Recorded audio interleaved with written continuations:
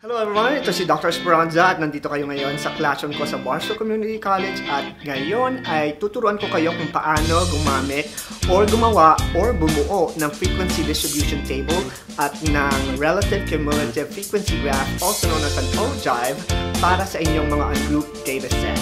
At special ang araw na ito dahil makikisit din kayo sa klase ko dito sa California. At kung hindi pa kayo nakapag-subscribe sa channel ko, please hit the subscribe button, share nyo yung mga lessons ko for our experiment. So this is basically what we're going to be working on in today's workshop on organizing and ungrouped data. And we're going to start with the frequency distribution table. So a frequency distribution table is one way on how we organize an unorganized number sets or data sets. And it's basically counting the number of frequency, that's why it's frequency distribution table, on how many times a certain data set appeared in your sample. So that's what we're going to be working on today, and after working on the frequency distribution table, we're going to represent those numbers in graph form. And we are going to be working on two graphs today. One is the histogram, or the frequency graph, and the other one is an ogive, or the relative cumulative frequency graph. So those are the two graphs that we're going to be generating based on our frequency distribution table. So let's have the first set of data. So on our first case, we're going to be working on data sets from an experiment. And on this experiment, a certain researcher wanted to know and want to determine if adolescent males show greatest rate of physical growth in certain ages. So what they did was they collected 35 10-year-old boys, and from 10 years up until 18 years, they recorded their height growth. And from their height growth every year, they recorded the maximum or greatest rate of physical growth. So from the 35 10-year-olds that they have in this data set, this is the ages when they had the greatest height growth. So let's say this person right here, who is John, at 12 years old, they recorded they recorded his height from 10 years old up until 18 years old, and at the age of 12, that's his year when his growth spurt is at the greatest. That's basically what your data set is showing.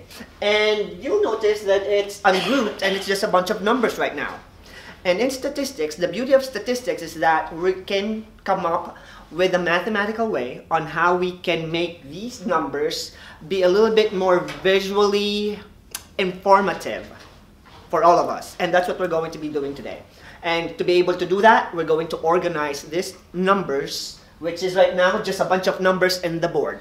But once we rearrange them and organize them, it will make us appreciate the numbers that we're seeing, because one, we can do some inferences and come up with reports on our data set based on our experiment. Okay, so here's our data set, and we're going to start with the frequency. Now, what do you notice about our data set? What is the lowest age that we have here? 11. 10. Oh, 10. 10. So 10 years old is our least or the youngest recorded age for growth rate. What about the highest?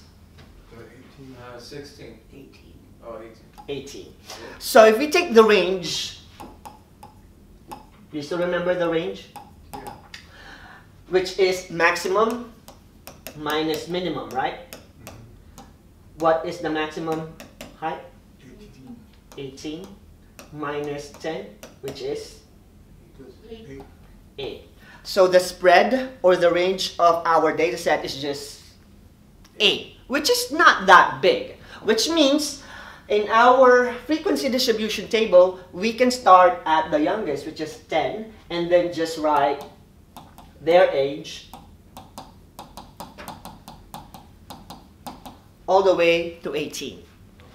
Now, obviously, there are several number of boys right here who had their growth spurt at 10 years old, 11, 12, and we're going to count them on the second column. So we're going to be counting those students or those boys who had their maximum growth rate at 10, 11, 12, 13, 14, 15, and 16. Okay? So we're going to be counting. All right, let's start. So we're going to be just look at the data set and organize them. So how many 10-year-old boys are here in this data set? One. One? Just one? Yes. All right. What about 11? Two.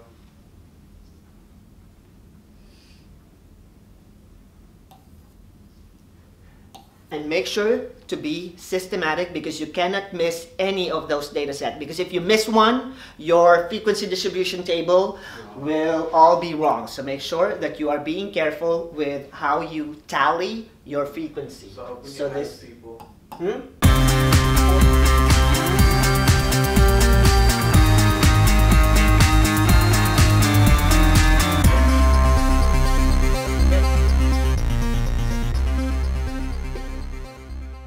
So now that we have organized those number of frequency in our frequency distribution table, we have 6, we have 3, we have 1, we have 1. So yes, you accurately counted those number of 10-year-olds in this data set, 11-year-olds in this data set, and so on.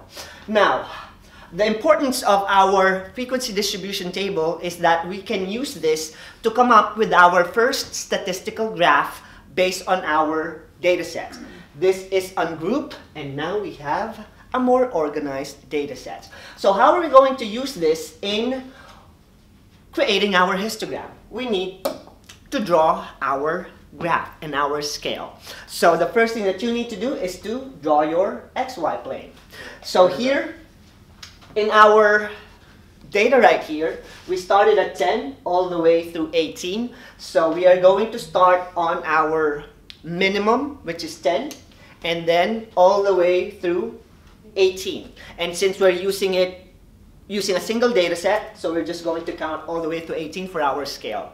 Now, it's important that you label your graph because your graph is useless if no one can understand it.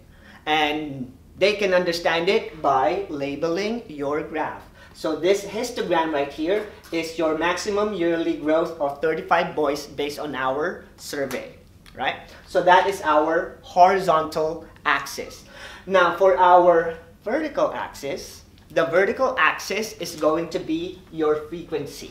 And your frequency, what is the lowest frequency? 1. 1. And what is the highest? The 9.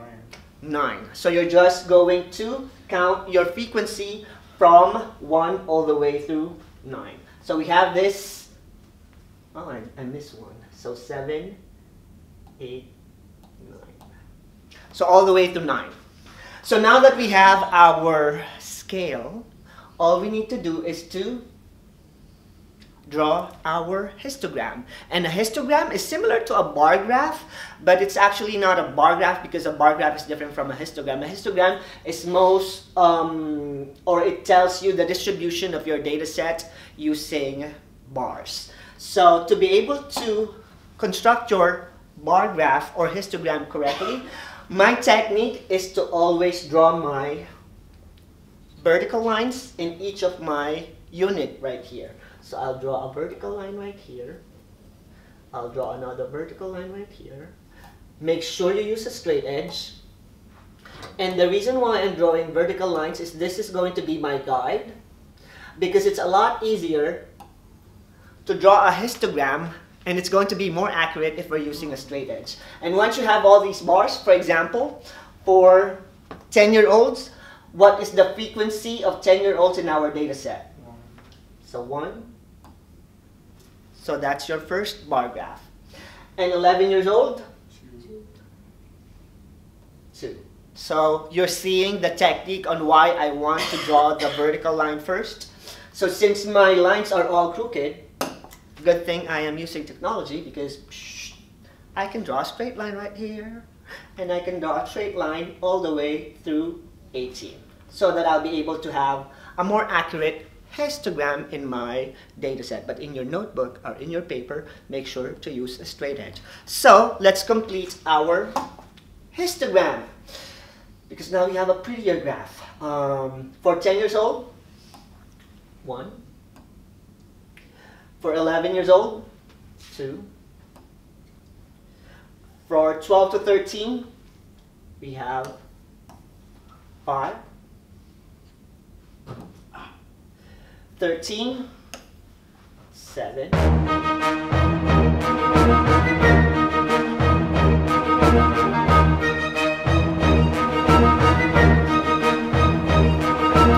So now we have our histogram. So all you need to do is to shade it. And if we're going to shade it, good thing I have this right here.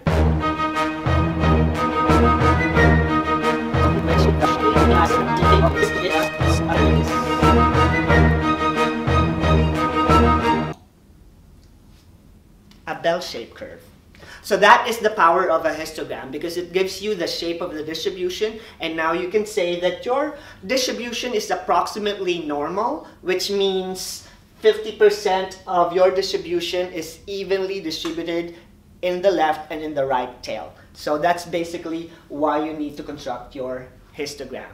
Now, to make it more informative, let's compute for the relative frequency. And the relative frequency is basically changing all these frequency into percent form. And to do that, all we have to do is to use our calculator and find 1 out of 35.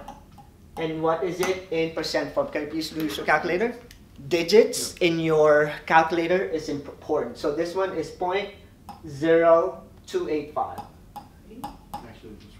1 divided by 35. So if we convert this in percent form, it is approximately equal to 2.8% or about 3%. There. So now we have 3%. Now let's complete the rest of your data set. So we know that this is 3% for 1. We also have 1 right here, so this one is also 3%. And this one is also 3%. We just need to fill in the rest of our data set. 2 out of 35. 2 divided by 35, it's giving me 0.0571. Move it, and it's 5.7, so it's about 6%.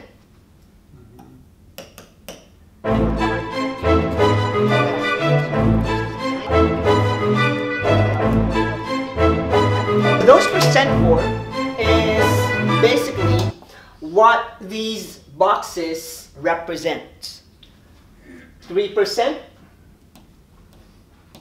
3%, 6%, 6%, 14%, 20%. The biggest, 26%, is the tallest in your box. And then it's starting to go down to 17%, 9%, and then the 3% right here. And that is why creating your frequency distribution table is powerful in statistics, because from just a bunch of numbers, now we're seeing a more visual and more informative way on representing our numbers or the collection of numbers we had. So this is why it's extremely important that you are understanding what your numbers are showing you and the percentage in each of these bars in your histogram. Another graphical representation that you could use your relative frequency is a pie chart, because it's a whole. So if you draw a big circle and cut it depending on its percentage, and you'll be able to create another statistical graph, which is a pie chart. So a pie chart and a histogram, they are related, because a pie chart is just a circular form of your histogram. Okay, so let's move on to our second level of statistical graph, which is an ogive. So in an ogive, we're going to be computing for the cumulative frequency and then the relative cumulative frequency. So we still have our age data set right here and the frequency, and now we're going to produce the cumulative frequency. And the cumulative frequency is basically the sum of each of your data sets from the top going to the bottom. So your first number in your cumulative frequency column is your first data set. And then you add it to the second row, which is 2. 1 plus 2 is 3. And then you do the same thing until you reach 35. So let's complete our table. Alright, so now that we have our cumulative frequency, let's compute for the relative cumulative frequency. What do you think is the relative cumulative frequency? How do you compute for that? So you're going to divide 1 over 35. 3 out of 35, 8 out of 35. Scare me. Let's use our calculator and convert this into percent form. 1 divided by 35 is just going to be the same as the first one, which is about 3%. Yes. What about 3 out of 35? 9%. 9? 12.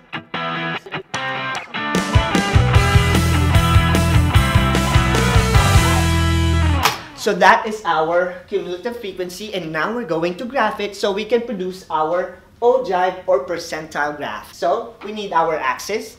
And in our axis, the horizontal axis will still be the same. It's still going to be the age of the boys.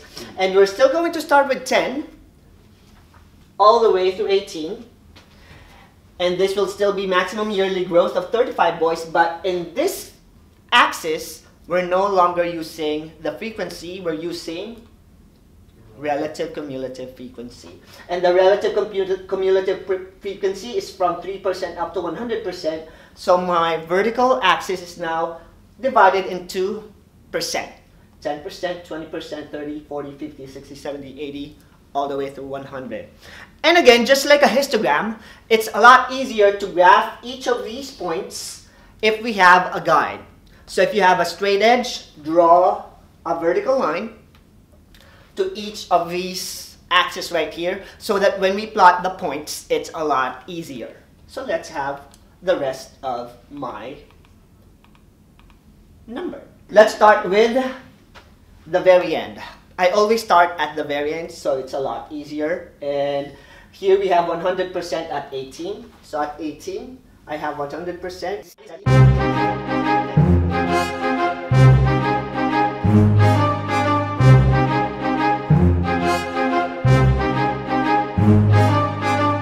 The last number is at 3%, so somewhere here.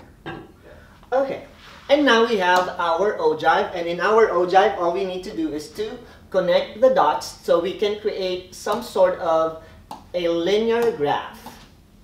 So from here, from 0, it went up, here, here, here, here, here, here, here.